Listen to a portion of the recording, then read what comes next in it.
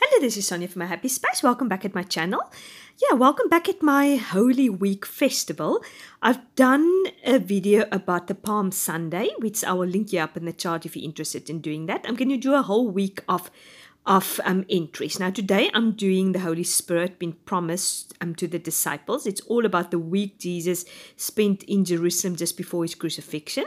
And I'm using these beautiful printables from Roetz. I will link the printable down for you if you want. This is from a different Holy Spirit printables he has, the little roses, which I'll also link down for you if you're interested in that. I've got a video also of that, how I've done a whole booklet of the Holy Spirit.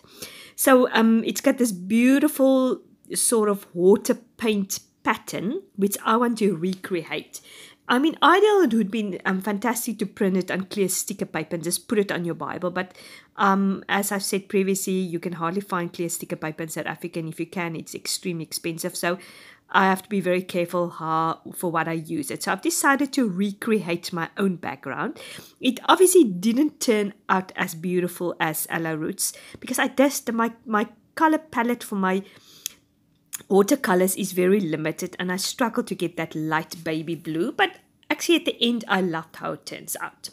So as I said, today we are looking at the Lord is promising the Holy Spirit, and I'm journaling in John 14 verse 15 to 17, and it says, "If you love me, you will keep my commandments, and I will ask the Father, and he will give you another helper to be with you forever, even the Spirit of truth, whom the world cannot receive, because it neither sees him nor knows him. You know him, for he dwells with you and will be in you." And that another helper means that another means it's exactly the same as Jesus. He doesn't say, "I'm going to give you another helper," meaning also a helper. It means he's going to be exactly like me. And we know that the Trinity is God is Jesus, Jesus is God, the Holy Spirit is Jesus, the Holy Spirit is God. It's God in us, the Holy Spirit. So the same help that Jesus was for the disciples, the Holy Spirit is for us. And that is really a comforting note to know. The other thing is I've listened to a very helpful sermon about the Holy Spirit, and it is basically all about the prepositions. Now, prepositions is in, on top, upon, and those words. Now, when you're not a believer in Christ and you're going to accept him, the Holy Spirit is with you. And he's got one job to do in the non-believer, to convict the non-believer of sin, to let the non-believer realize that he needs a savior, he needs salvation, and he needs to be convicted of his unbelief in the Lord. So the Holy Spirit is with somebody. The moment you accept the Holy Spirit is in you, and you become a child of God. You are sealed by the Holy Spirit, because without the Holy Spirit you cannot call Abba Father. And then there is a different aspect, is when the Holy Spirit comes upon you. That is when you really are empowered by the Holy Spirit. That is when you see a Christian's life become dynamic, and there's a difference in a Christian's life. It's not just like, oh, I believe, I'm a believer, yes, I'm fine. But when the Holy Spirit has come upon you, that is when the Lord is starting using you in a mighty way. And you are bold to speak out truth. You are bold to speak to people. And you truly believe the word of God is true and that the Lord has made a difference in your life. So that is good to know about those three aspects of the Holy Spirit. So art-wise, you see I've done my watercoloring background. As it got drier and as I put the duff on top of it, it started looking better and better to me. So yeah, there I'm just putting this beautiful duff up there, and then I'm going to recreate these words. In hindsight, I sort of first trace the words underneath the page, so it would be easier. But unfortunately, with the watercoloring, you couldn't see the words underneath the page, so I had to recreate it. I'm actually quite proud of myself. Without tracing it, wrote the words in this lettering. So yeah, I'm really trying to improve my hand lettering and my calligraphy, and yeah, see if I can improve that. So I'm quite proud of myself how I recreated it. So what I've done is I've done the journaling card, which is part of this printable, and I've put that on top there with the verses, just a reminder. And as you see, I've done a little tag, and I'm using this verse printable as a tuck spot to put my little tag in there because I want to do some journaling on there.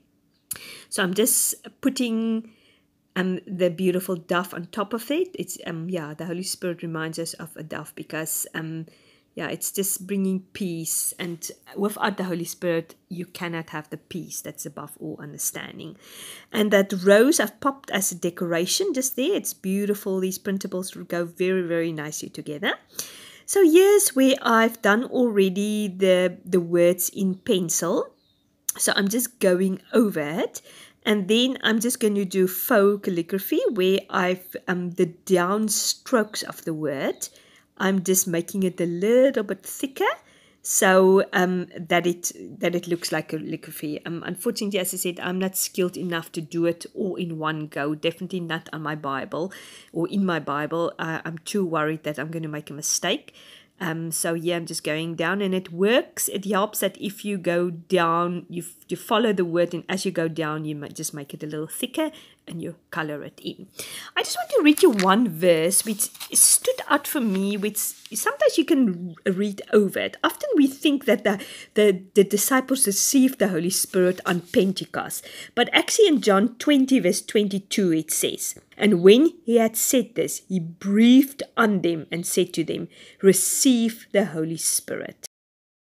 So after Jesus appeared, after Jesus died, he appeared to the disciples, and then that's when they received the Holy Spirit. But they only became powerful witnesses after the Holy Spirit came upon them at Pentecost, and the Holy Spirit was poured on top of them.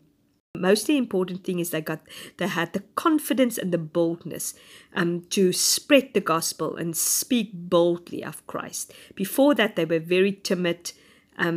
They denied Christ. They fled. They were scared. But after the Holy Spirit came upon them, that's when they got boldness to speak out.